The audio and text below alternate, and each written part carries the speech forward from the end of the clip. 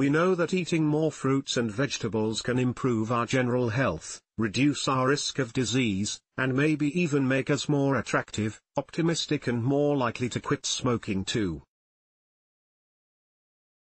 Fighting the food desert. But you can't have a serious discussion about why we should eat more fruits and vegetables without also looking at the reasons why many of us do not. Nowhere is this conversation more important than in poor communities, where fresh foods can be hard to come by, and where fast food joints and convenience stores proliferate. It's for this reason that many programs are exploring ways to increase access to fresh, healthy and local foods, often finding ways to support farms and farmers markets in the process. Prescribing fresh food from radishes and peas to strawberries and spinach, many of these brightly colored foods are believed to prevent or fight cancer.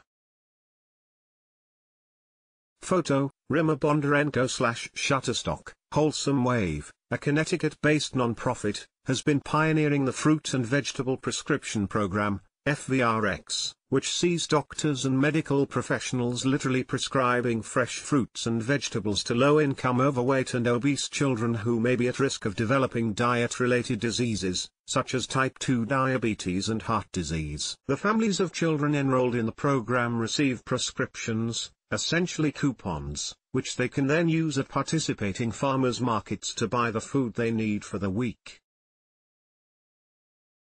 At the launch of an FVRX program at 2 New York hospitals, New York Health Commissioner Thomas Farley suggested to reporters that food might provide a direct alternative to some of the pharmaceuticals that are typically prescribed to overweight children. This is probably going to prevent an awful lot of disease in the long term than the medicines we tend to write prescriptions for.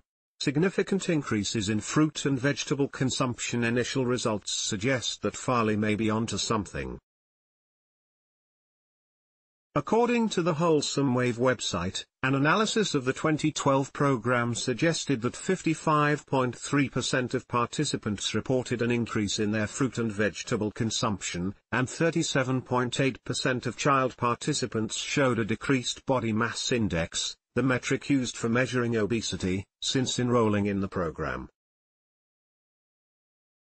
Another study conducted by a team of doctors and public health experts in 2019 also revealed similar results.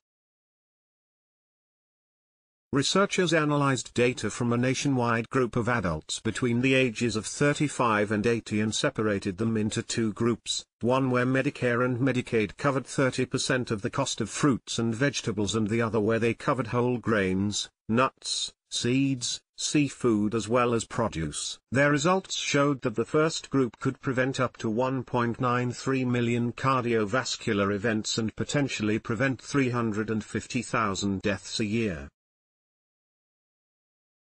Similarly for the second group, 3.28 million cardiovascular events could be prevented, which could save 620,000 lives. The Fruit and Vegetable Program has been implemented through some non-profit and private insurance programs, showing an increased intake of fruits and vegetables and an improvement in measurable outcomes such as the ingestion of glucose, cholesterol, and triglycerides, the study's co-author Eugene Lee told Insider. However, programs like these have not been implemented at scale, nor evaluated for cost-effectiveness. Supporting the farm economy. Farmer advocates are also huge fans of the program. Kayla Ringelheim, market manager at Woonsocket Farmers Market in Rhode Island, even credits the initiative as playing a significant role in the commercial viability of the market by bringing in customers who would never have otherwise shopped there. FVRX helped transform the Woonsocket market into one that was vibrant and economically viable for participating farmers.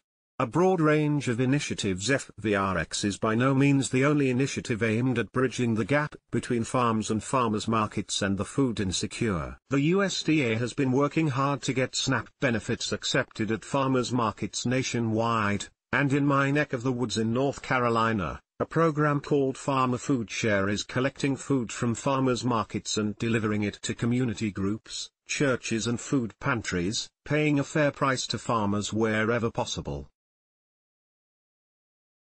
Disclosure: I have worked with Farmer Food Share on their branding and communications. Ultimately, we'll never fix issues like hunger or obesity without building a fairer, more resilient food system where everyone has access to fresh, healthy food, and where farmers can make a decent living growing it.